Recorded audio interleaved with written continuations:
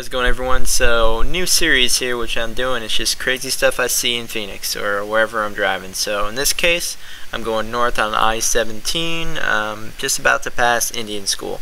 And I'm going to slow down the clip here so you can see it. Now, my dash cam's not the greatest at night, so it pretty much just looks like a blur.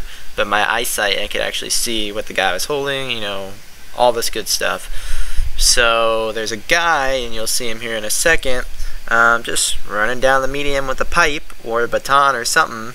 Dude was wearing like blue jeans or like some type of jeans and a dark shirt, like a black shirt or something. You can see right here, he's holding something. So I swerved to kind of avoid it. I don't know if he was trying to like hit at cars when he was going by, but you'll see the next angle here in just a second. It's going to rewind a few seconds, but just passing the bridge at Indian School there. You can see the sign for Tucson and everything if you're going southbound. And then we see Buddy over here carrying the thing and like pretty much full sprint down the median.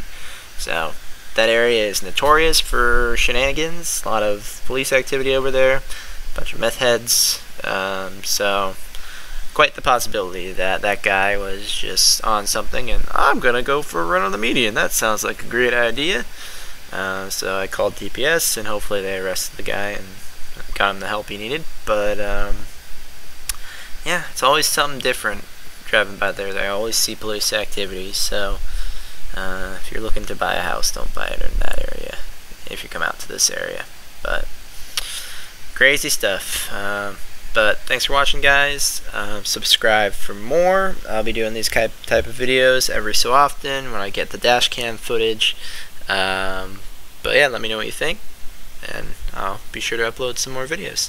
Thanks for watching, subscribe, and stay classy, everyone.